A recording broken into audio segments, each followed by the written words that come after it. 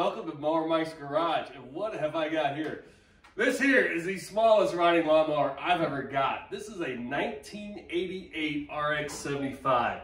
She's a 30-inch single blade John Deere, body made out of fiberglass with a big old 9-horse Kawasaki on the rear end. Now this thing was made back when John Deere made real lawnmowers out in Illinois, not the Home Depot piece of junk you buy these days. So what am I gonna do with this thing? Well, I bought it for a fella for about 100 bucks, well, 150, and she hadn't run in a long time. So I'm gonna show you something crazy. We're gonna take this 80s technology and get it running with high frequency radio shock waves. Yeah, this is what we're gonna do. Me with high frequency radio shock waves and an aluminum tinfoil hat. Yeah, hat's dead. So stay tuned and let's see what happens. All right, we're pulling around the back end of her. So the first thing we want to do on this old girl is pull off the carburetor. Now on this old Kawasaki, it's super easy.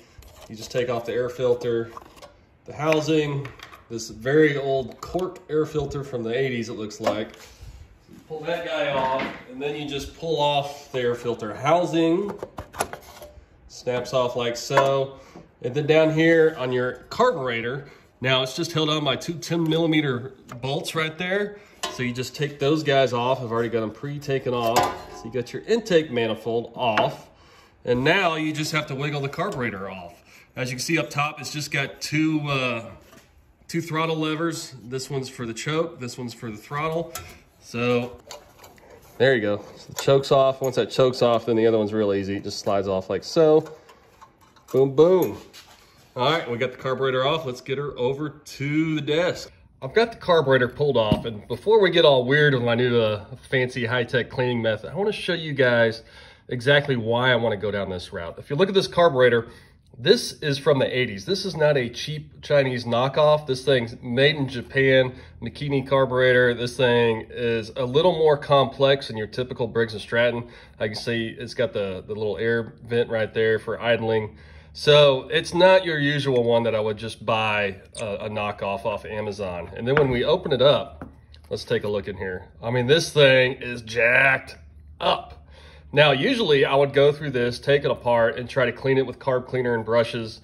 But my worry here is that if I try to go in there and take that jet out, it's all rusted and it's gonna completely fall apart on me. And that's why I wanna go down this different route. Look at that rust in here. I mean, it is gnarly. So this is one of the nastiest carbs I've seen in a while. So let's get high tech with it and see if I can do something with her. All right, we ready for some high-tech rednecking? What I got here is an ultrasonic cleaner, and what it does is that it creates ultra high frequency sound waves, and it uses that to clean it. It creates cavitation on the surfaces, and it busts off all the grime and rust. And I hear through the interweb that it will clean a carburetor spick and span. So what I've done is I got not your normal one that just cleans jewelry. Now those are like $30 or $40 and they run about 40 watts. No, Mower Mike, I went all out. I got the professional grade, 150 bucks, 300 watt ultrasonic cleaner, watt. So if it works, it will do some blasting. Now I've done some research also, and thanks to Steve's Small Engine Saloon, I'm gonna use a little trick he came up with. And instead of putting it directly into here, because it's gonna make my new fancy cleaner nasty, what I'm gonna do, I'm gonna put it in a peanut jar. Because when you put it in the water, those sound waves will still go through here, and that way all the muck and the grime stays inside the peanut jar. Also, instead of just using water in here, this is water, but I've gone and filled up with E85 gasoline. Now what E85 is, that means it's 85% ethanol. And ethanol is one of the best solvents in the world. I don't use it in my lawnmowers, but for cleaning a carburetor in an ultrasonic cleaner, I think that's gonna be the bee's knees. So I'm using a peanut butter jar, and this is a plastic container. I thought about glass, but you know, I don't know these ultrasonic waves, if it's gonna blow up, you know, create vapors and whatnot. So my plan is to put this in a peanut butter jar inside some E85 gasoline inside of here. Now, I'm not quite sure what exactly is going to go down. I'm a little nervous. So for safety precautions, I built myself a hat. So we're going to put on my aluminum foil hat because I'm afraid the ultrasonic waves are going to go through my brain, and it's already fried enough up there, and I don't want to do any more damage. So let's go ahead and zoom in down here and see what happens. All right, here comes the exciting part. So I got my E85 ready to go here. And what I'm gonna do, I'm just gonna go ahead and drop these carburetor parts inside of here, and then we're gonna let it rip. Now I have no freaking idea what's gonna happen with this because I have never done anything like this before. But as you can see here, we got all the carburetor parts in there. I'm gonna cinch up the top. I am getting way too excited about this situation. Then we're gonna put her in there. And as you can see, she's in there. So I've never turned this thing on, but what you do, I'm gonna go ahead and leave it at just regular heat, and we'll do a 30-minute cycle. And here we go. Sounds like freaking Frankenstein. Are you seeing here? Oh wow, that's getting weird. This whole thing's starting to smoke. All right. Well, we'll go ahead and let it go for a while and see how she does. We'll come back to it. All right, well, I'm gonna turn her off and we'll see how this thing works. I have no freaking idea. Whew, that was pretty intense. At least I can take my hat off now. So let's pull her out and see how it did. I have not pre-looked at this thing, so I don't know what's going on. Ooh, it looks like something came off. It looks like a dirty jar. I don't know. All right, well, it didn't blow up and nothing's flashed back in my eyes. Oh, if this works, this is gonna be freaking amazing. I know I say freaking too much. All right, come on, baby. Let's go ahead and get you out of there. Not spilling gas everywhere. Come on. This should be a lot cleaner than this. All right, let's see what we got. Well, as you can see, it did a pretty good job, but it's not, there's still quite a bit of rust on this thing. So this was with E85. I think we're gonna try something new here. You can see it's a little tight, didn't really clean up that great. All right, let's try a different deal. All right, well, my first shot at Ultrasonic super duper sound wave cleaning did not go that great. I really didn't get the results I wanted. So we're gonna try a different angle. Now, I've used Evapo rust for years. This is just a great rust remover. It's all natural. I mean, you can drink this stuff. I drink it all the time for a little coffee. But I'm just gonna go straight in here. I mean, forget, you know, Steve's great, but I'm just gonna forget what he said as far as the peanut butter jar and all that crap. I'm going Evapo rust straight into the gut of this thing. We're gonna throw about a gallon in here, and then I'm just gonna crank it. And that way we get the sound waves directly onto the metal. There we go. Now when you use these things, make sure to fill them all the way up. That way the sound waves can bounce around. And I got this little cup here. So all right, so we're gonna put our carb in here. And it did get a lot of the goo off, but it didn't really tackle the rust like I was hoping. So I'm gonna go ahead and slide that guy back down in there. And let's see, don't forget your safety equipment.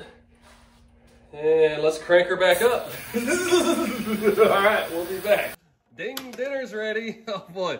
All right, so she's been smoking. I've got the Evapo rust up to 175 degrees, and we've just cranked it for 30 minutes. So this thing is maxed out. If she ain't clean now, ain't nothing gonna clean her as far as this method.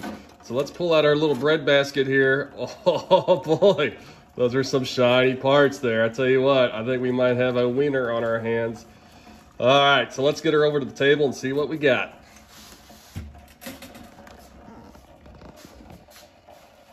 Boy, that's she puts out some fumes there when you got the Evapo rust. Look at that. I put this intake on there, perfectly clean. That did fantastic. All right, so you can see the man, look at that. That is shiny like brand freaking new. All right, the big test. Look at that. It got all that rust off there. I might wipe a little bit, but well, I'd say that's a win right there. That looks like a brand new carburetor. So, Nat, I'm gonna go ahead and strap this back together, and we'll strap it back on the old John Deere and see how she runs. But to sum it up, it looks like soaking it in Evapo rust is the way to go. And I'm sorry, but Steve Smollin's alone, your method kind of sucks. The old peanut butter jar did not work. So definitely go with the Evapo rust, and we'll see how she runs. Well, all right, the big finale. Let's see if she starts. I have not actually started this. What we've done, we've cleaned the carb in the ultrasonic cleaner. I've got my full hat off. Put all new fuel lines, new fuel filter. Clean up the spark plug. So let's see if she starts. I have no idea. I don't even know where the choke is. So we'll choke it up. Oh!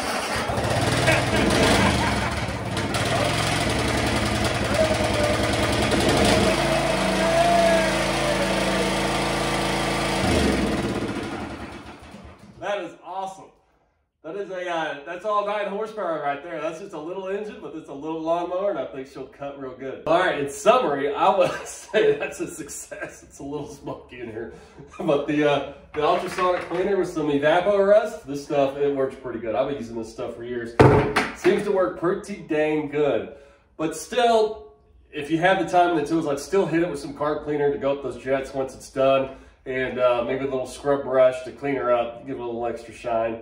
But apparently it works. So with that, please subscribe, and I'll see if I can make a couple $100 off Dr. Bob off this green awesome machine I got here, Bob. It's for sale. Mower Mike out. All right, gang, we're gonna do a little bonus episode. What I found here, this is the rustiest part I could find in my whole shop. What this is it's a battery box out of a 1985 Honda 250 ES 3-wheeler, the coolest machine ever made. We'll do a video on it. But I've got it cranked up to 175 degrees, and we're gonna crank her out for 30 minutes and just see what happens. I don't think it's gonna clean it, but you know, you get this boiling Evapo rust steaming up, I think it might do it, so let's see what happens. I'm just gonna shove her in there, and we're gonna crank her.